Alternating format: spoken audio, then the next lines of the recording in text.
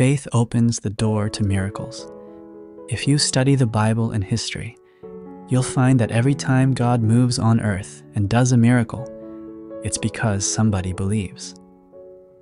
Jesus said in Mark chapter 11, verse 22 to 24, "Have faith in God. If you have faith in God and don't doubt, you can tell this mountain to get up and jump into the sea, and it will.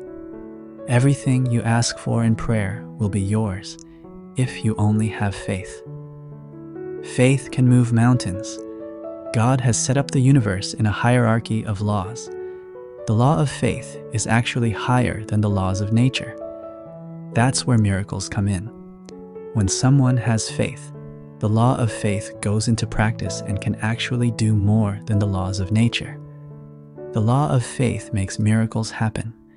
Does God still perform miracles today? Of course He does. Every time you stretch your faith, God does miracles, every single time.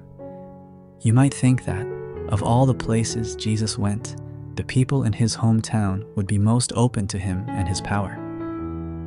But Matthew chapter 13, verse 58, says Jesus did not do many miracles there because of their lack of faith.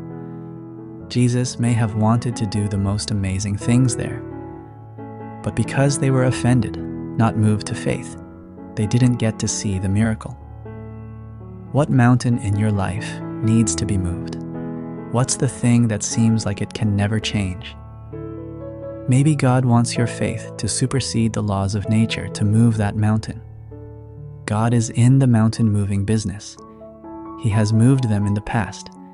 He is moving them today all around the world. Do not doubt or underestimate what He wants to do in your life too. You might say, "I don't see many miracles in my life." Are you looking with eyes of fear, or are you looking with eyes of faith? Let this be the year when you see faith open the door to miracles. As always, until next time, God loves you.